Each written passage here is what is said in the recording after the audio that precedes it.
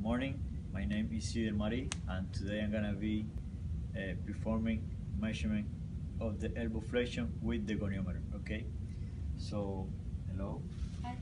My name is Yider and today I'm gonna be your physical therapy assistant today. How are you today? Good. Good. Okay, so can you come with me? I need you to lay down, facing up.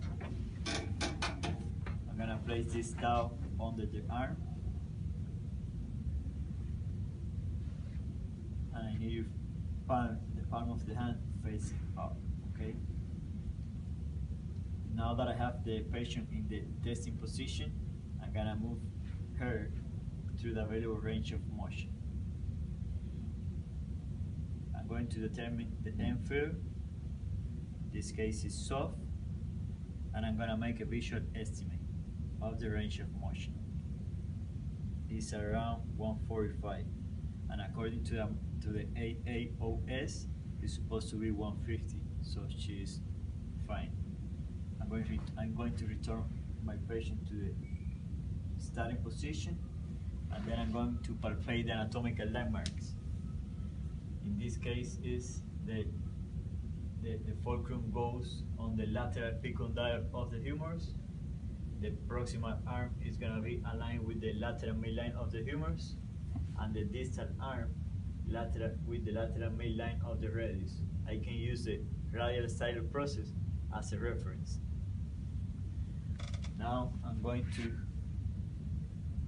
align the goniometer with the anatomical landmarks.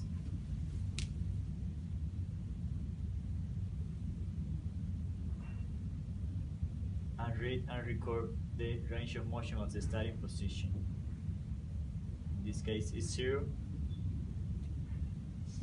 Then I'm going to remove the goniometer and perform passive range of motion. Then I'm going to replace the goniometer and align with the anatomical landmarks.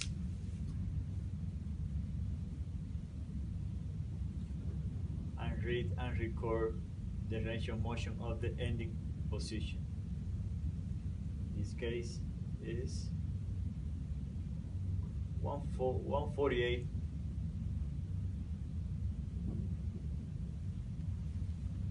And that's how I measure elbow flexion.